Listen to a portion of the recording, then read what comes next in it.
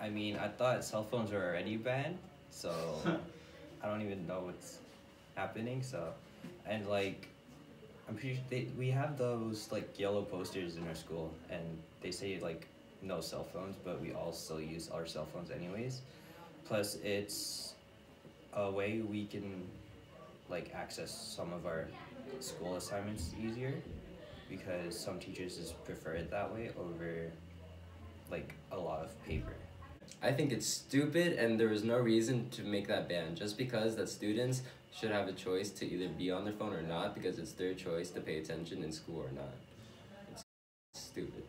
So like the thing about the cell phone ban, it's not gonna, cause like the teachers before that, they already like took cell phones away, and like, you know, that was it. And then, you know, just through personal experience, like all the teachers, you know, they just don't care. Just use your cell phone. And like Doug, I guess he was like right to do it, but to be honest, like it's not gonna change anything. It's literally been there for like all of our school years. I don't see why it's a big deal. Do you think Doug Ford was right to do this? No, because like he just used that to cover up the whole situation with the teachers. It's kind of messed up, in my opinion. I don't know, wasn't there a cell phone ban in place already? So I feel like even though our cell phones were banned on the 4th, like nobody really followed that at all. I mean, like everyone else said, I feel like it was already like in place for like so long, so I don't even think people are gonna really care. I think he was right because people still use their phones like what I'm doing right now. Okay.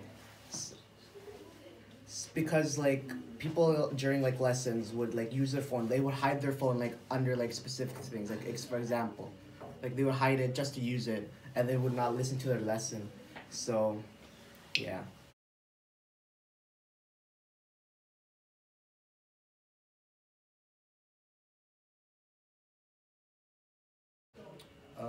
Of course, like they should use it in a respectful manner, but at the same time, like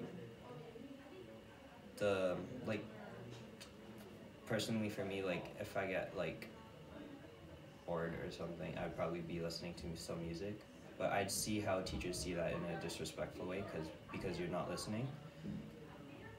So just use it in a respectful manner towards your teachers.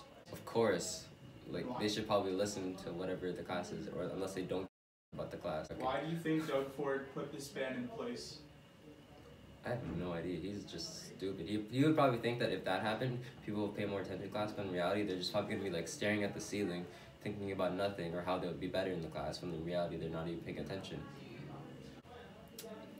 Yeah, I do. Like, when there's a lesson, I think they should, because like when some of my teachers are teaching, I'm on my phone, and then I'm not really like taking in the information, and yeah.